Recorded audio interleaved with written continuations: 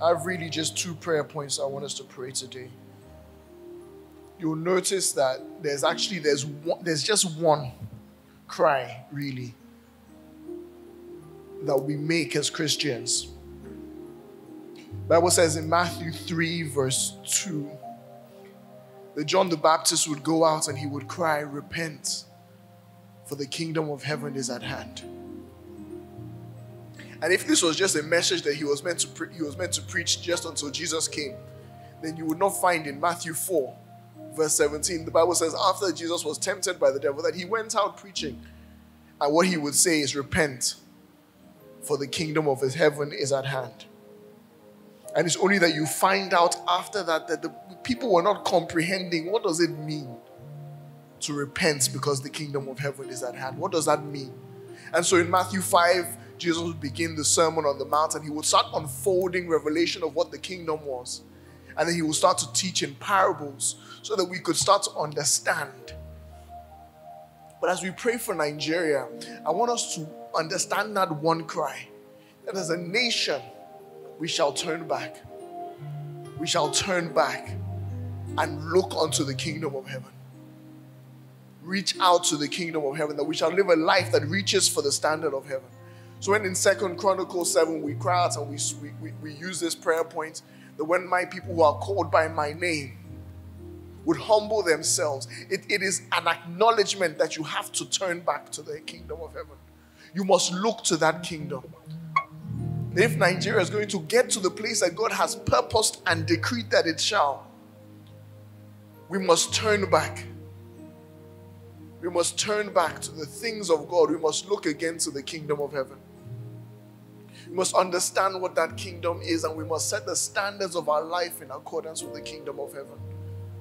If we can just begin to speak in the Spirit, and the Lord God would give us the humility required as a people to turn back and to look on Him.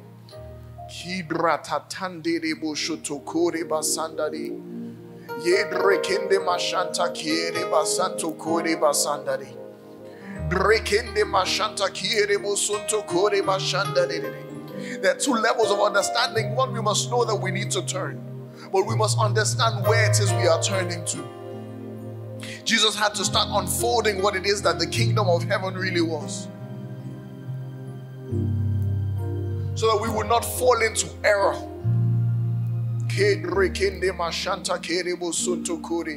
God, our prayer now is that this nation shall come under a divine encounter, similar to what Paul did on the road to Damascus, that he is turning back. Paul was not an unreligious man. He was not a man that would not even fail to call himself a believer. He was a Jew. He believed he was serving God. It took an encounter for him to know that this thing that I have been serving is not him. As Pastor Jim and I was saying, when well-renowned in Nigeria, the world knows. There's no other country with as many churches per square meter. But what are we facing? Who are we facing? Kidratanda mashanto kore basandari. Lidre kende mashante kere banana basanto kore basandere.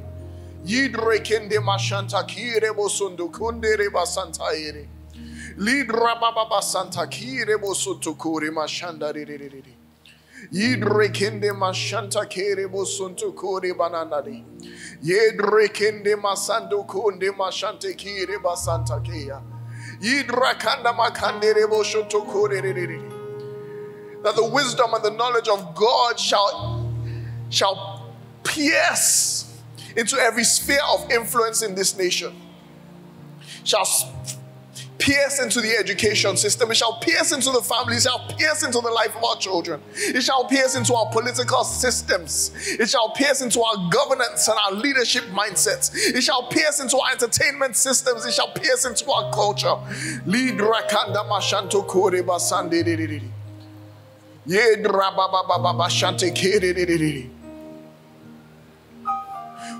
know, I can always mainly use the entertainment system as an example when I'm talking about this, because I have enough interface with it to understand what's taking place. But it's one of the things that I think it's happening not just in that, but it's happening all over the spheres of influence in Nigeria. Is that we find ourselves conforming to what seems to be working elsewhere. And so because our entertainment system is growing, and it is growing rapidly, but one of the things that is causing it to grow, according to our eyes, is the influence of things external. So the cinema system hasn't seemed to work in the entertainment and film industry. And so you've seen streaming come in, which means Netflix has come to Nigeria, Prime Video has come to Nigeria, but they don't just come with their money. They come with their value systems. And so you find people conforming. And now I know of a show in itself that was actually built with Christian values in the first place. And now that they're doing the second season with Netflix, they have been commissioned to institute and to include lesbian characters and all those kind of things. And they are conforming because the money is there. And so if we are going to turn as a nation, we must know what we are turning to. We must know what the values we have are. It's not all that looks good that is gold and silver. The second prayer point I have is understanding the importance. Culture is a good thing. But when culture begins to defame your relationship with God or cause compromise, it is problem. You see two places in the scripture. In John 3, verse 1 to 2, and I saw this picture painted and it was so marvelous. We have the story of Nicodemus. Nicodemus comes at nights and he speaks to Jesus and he asks Jesus questions, but he says something very clear. He says, we know that you must be of God because none can do the things that you're doing. But he came at night because there were so many pressures in and around him for where he had grown up as a Pharisee. Not just as a Pharisee, but as a chief Pharisee, as one who was a leader. And so he was so embedded in a culture that the culture that even when he saw God, he could not turn. Because he thought, I need to maintain these cultural systems. You see the same thing with Gideon in Judges 6. God tells him that he should go and the angel tells him he should go and pull down the idols that his father has built. But because he fears what his family will say, what his culture will say, and what they will do to him, he goes, but he does it at night. We cannot subject ourselves so much to the culture that we turn from God.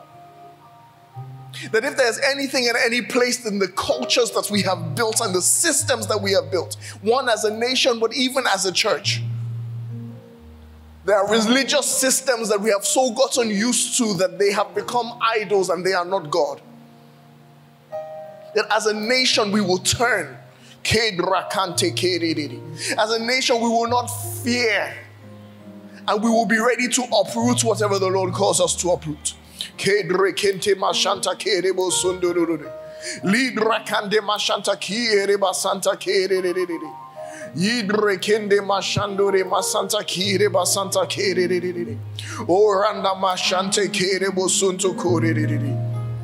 said to Jeremiah, do not fear. Whatever I call you to uproot, you shall uproot. Whatever I call you to pull down, you shall pull down. Do not fear their faces. We must be ready to stand stubbornly before the faces of men and do what the Lord has said.